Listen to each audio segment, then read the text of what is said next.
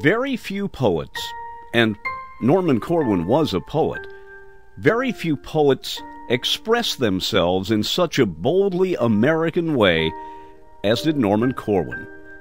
In his more than 100 years, his contributions to broadcasting are immeasurable. He was award-winning.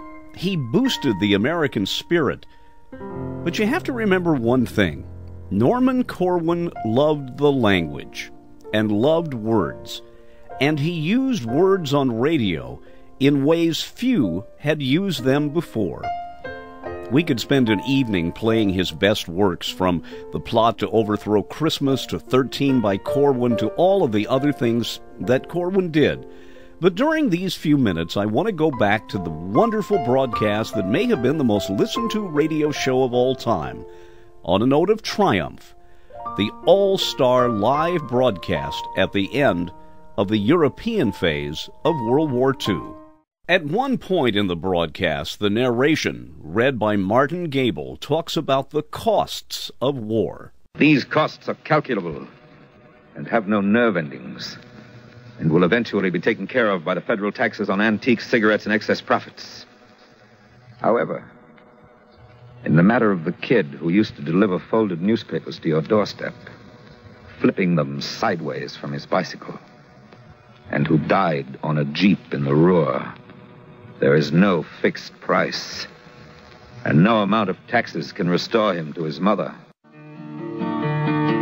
We're gonna tell the postman next time he comes around that Mr. Hitler's new address is the Berlin burying ground. Round and around Hitler's grave, round and around we go. Gonna lay that feller down, he won't get up no more.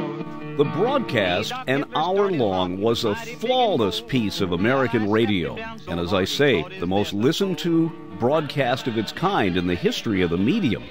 And it ended with a prayer that you still hear quoted now and then. Post proofs that brotherhood is not so wild a dream as those who profit by postponing it pretend.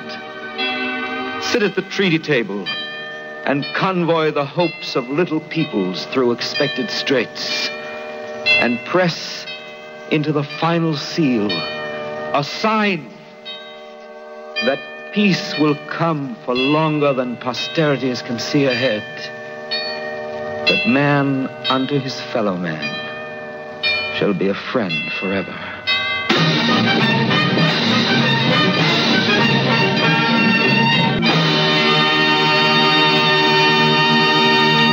It is interesting to note that Corwin got advance word from the White House that VE, Victory in Europe Day, was just ahead. He was on a transcontinental train trip at the time.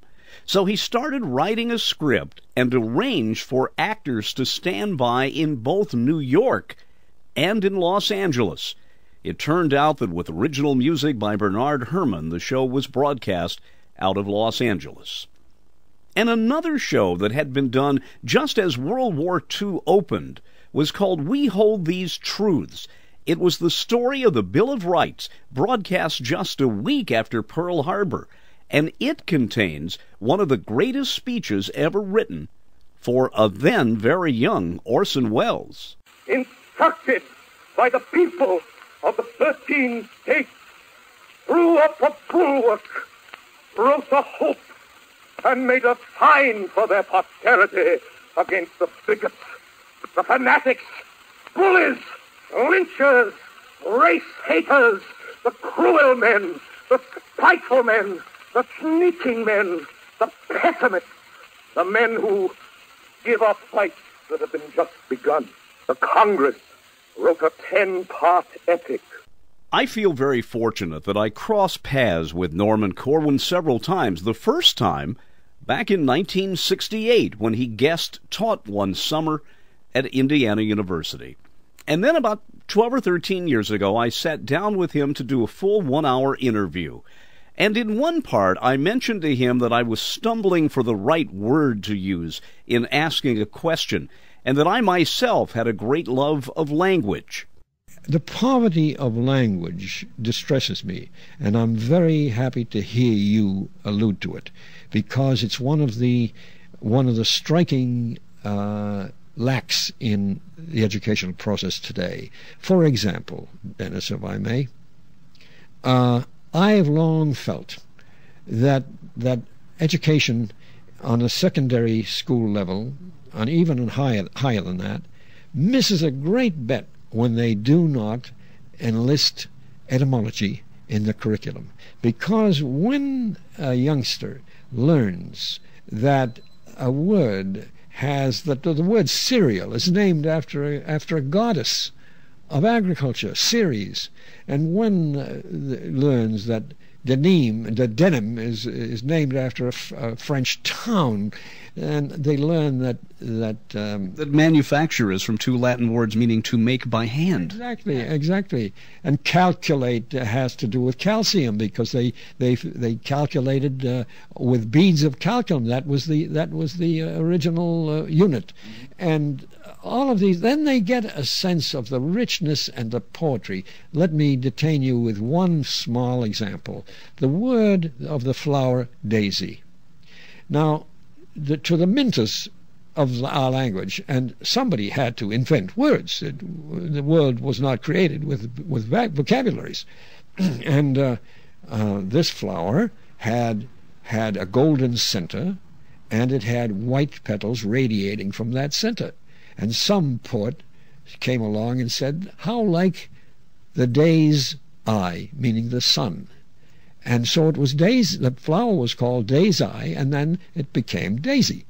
Now, what a charming etymology that is, and how it would give not only knowledge and enrichment to the student, but a sense of proprietorship in his language. Yes, I know that. Yes, that's a warm thought. What a pretty word. And it came from here, and it went there. And and so much can be done and isn't being done. But you debate sometimes. I wrote the word ostensibly in a newscast one day, and I stopped and thought, well, maybe someone won't know what ostensibly means, and then I kicked myself for saying, why worry about that? Sure. I know what it means, and it's still in the dictionary. Why should I have to write down to people? That's right. I think it's a self-regulating process in the lowering of the vocabulary is very destructive, and I think we're suffering the effects of it. Last thing I was going to ask, 50 years ago, you're working yourself silly at CBS. You're meeting these week-to-week deadlines. You're taking a thought out of your mind, letting it loose, getting the music for it, hiring the actors, putting the show on, and then hoping it comes off on time. Did you think 50 years later some of the world would still have a fascination for that? Or was there any look toward the future? Was it a job? Was it just... I guess I'm not asking the question well. I'm just trying to figure out what was in your head at the time. It's a good question. There was never a thought of projecting beyond the end of the week, beyond the program itself. I never thought the work was that singular, that durable, and I wrote it. For example, I was asked by CBS to have an hour program ready for the night of victory in Europe. Well, I was doing a series. They said, please stop in the middle of it, prepare, because it may be soon. So I did, and I stopped, and I worked hard on it. And when it was broadcast and it was finished, I thought, well, I wiped the sweat from my brow, and I thought, well, we got through that one. It didn't fall on my face, and people seemed to like it. And I never dreamed that would be around 50 years later. I cannot deny that I'm pleased, but also a little surprised that it is, and that radio, such a transient medium, can do this. Gives me added pleasure that most words, most programs are writ in air, and they vanish like skywriting. And Norman Corwin's words were, in a way, written on the sky, on the ether of broadcast waves. He will be remembered as the great American radio writer, producer, director, but I prefer to remember him as one of America's greatest poets. I'm Dennis Daly.